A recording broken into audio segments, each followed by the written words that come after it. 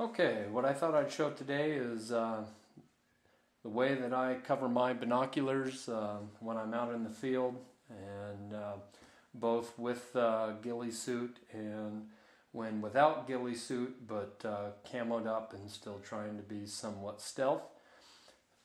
Go ahead and first off show you my binoculars. If I move them around a little bit, you can catch the reflective portion in the camera there. So, I mean, this isn't 100%, but any little bit helps. The particular mesh that I'm using to cover the front of my binoculars, I'll discuss a little bit later on what I use and the effect it has when using the binoculars. Alright, what I'm going to show is basically just taking the ghillie wrap that's on, off.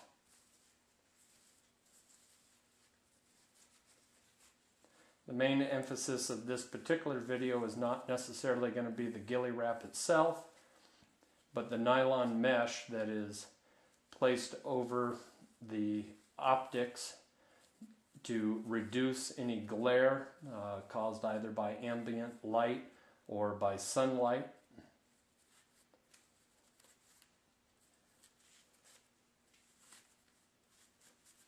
As you can see, it stays on there pretty good. This is the wrap. I'll be doing another video here shortly, show you how I do both my weapon wrap and wrap for things such as a spotting scope or binoculars or other equipment that you may need to wrap. So what we're going to concentrate on this video is going to be these covers here, and you can see if I pop these off,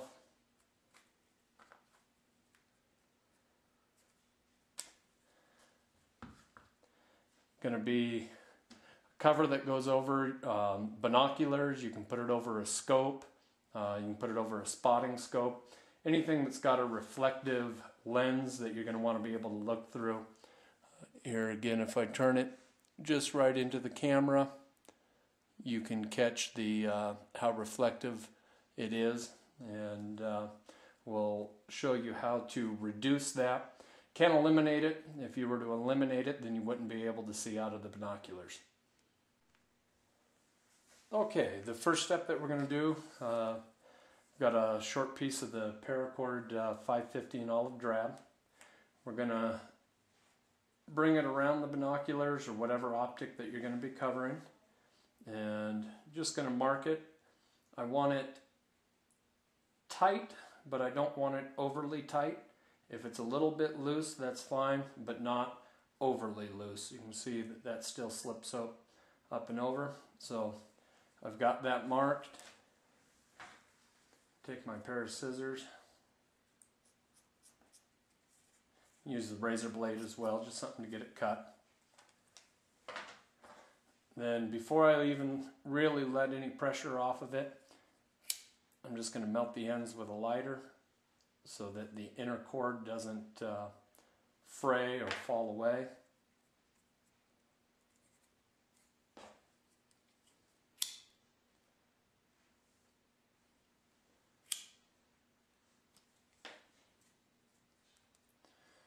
Okay, I'm going to hold the two ends relatively close to each other so I can get both of them with the flame at one time. And I'm going to heat up the ends so that the ends are nice and frayed or nice and hot and melty. Then I'm going to stick the two together. Roll them between my fingers. It can burn a little bit, but it's not bad. Nothing that's going to seriously hurt you. Now we've ended up with a loop. Nice and tight. Won't break apart. And that loop fits right over the binoculars like so. Okay, got the second side done. As you can see, we've got our two bands. So now the next step is going to be cutting out our material out of our netting. We're going to take our material and we need to cut 2 squares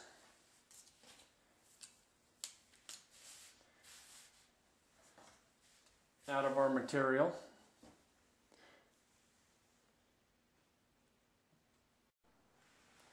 Okay, we now have our 2 rings done. Cut out our pieces of nylon mesh that we're going to cover the lenses with, and I've also prepped 2 pieces of plastic saran wrap that'll be used to keep the glue off of the binoculars or whatever optic that you're covering. Alright, during this step we're going to get everything prepped to do our gluing. First thing we want to do is go ahead and put some plastic wrap down over both the optic tubes and covering the lenses.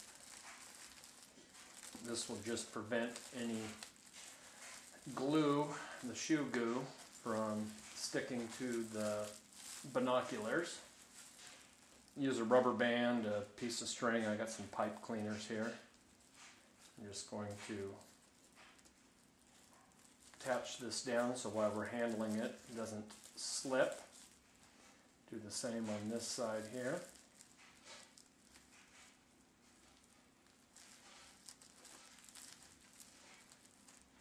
Next thing we're going to want to do is take our mesh, place it centered over the lens, take one of our rings, force it down,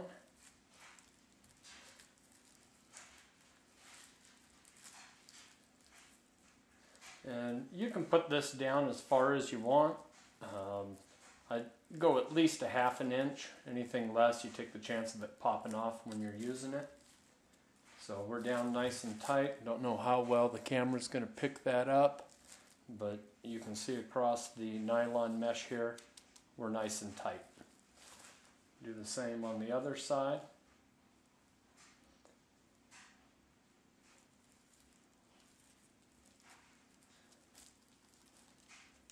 About the only thing you want to do is make them even as far as how far the ring's down. It's actually really aesthetics and doesn't matter as far as use goes, but it just makes it look a little nicer. Get the 2 rings down. I like to rotate them around. You can see them a little high on this side here. So I'm just going to even that up. We look good. Spread this out a little. Okay, the next step we'll do is we'll move on to shoe gooing the bands to the actual mesh.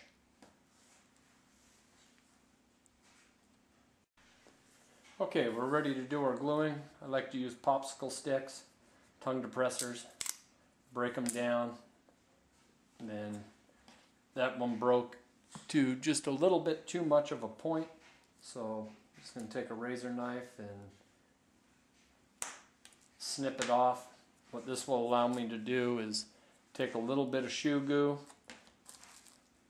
pick it up, and then I'm just going to spread it down onto the net and onto our paracord here, and I want to build up a pretty good ridge right there of it coming off of the netting up onto the actual paracord so that we get good adhesion. And I'm going to go ahead and shut the video down. I'll glue it and then show what it looks like after it's glued.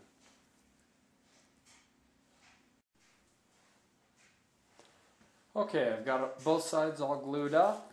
I've let it dry for about 45 minutes. And so what I'm going to do now is just carefully remove both of the lens caps. And sometimes it's easier just to take the wrap off and do it with the plastic, and then peel the plastic apart. We'll give this a try. The glue is still a little bit soft. It wouldn't hurt to let it sit longer, and set up, but I like to get the plastic off of it so that the glue can dry from both sides. What we're going to do is at this point just carefully reach back in here, peel this plastic off.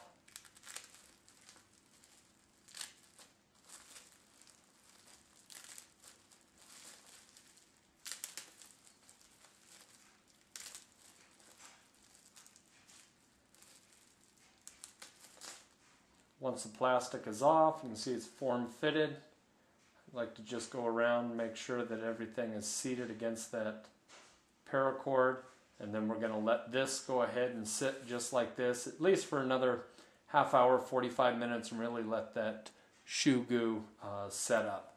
Then we'll come back in and trim it up. Okay, we got the netting cut out. As you can see, they're starting to take shape pretty good here.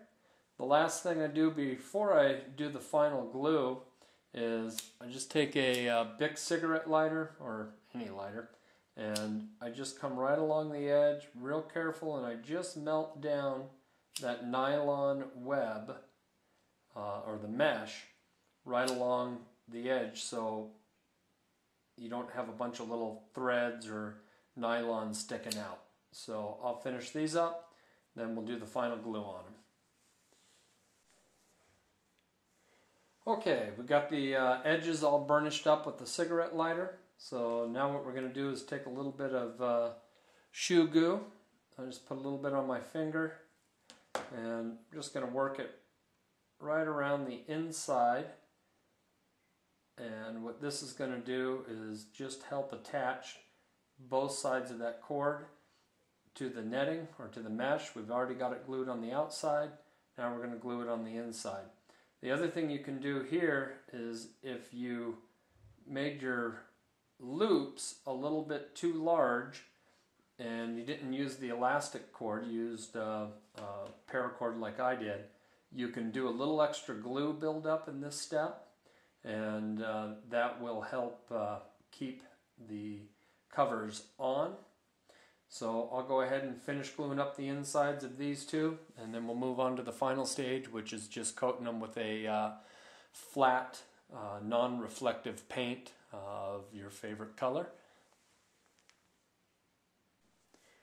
Okay, glue is all dried up. Last thing to do is we just want to knock off the reflectiveness of the actual nylon. It's got a little sheen to it. So I'm just going to use some Rust-Oleum camouflage. This is the non-reflective finish, ultra flat, really good stuff, and this particular is deep forest green. Just shoot those up real quick.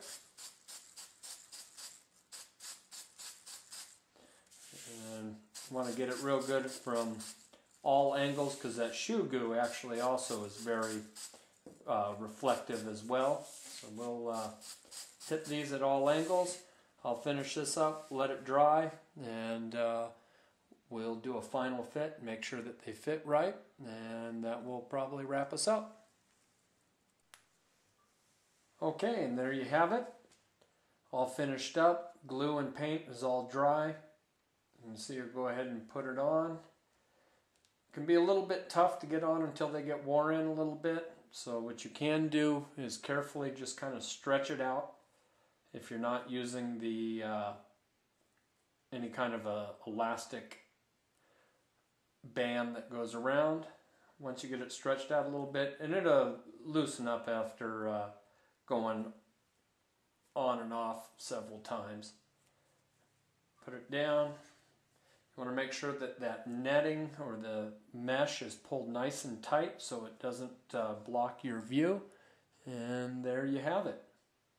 Hope this helped. Just one other way of camouflaging and reducing the reflection off of your binoculars. You can see it doesn't add any weight at all.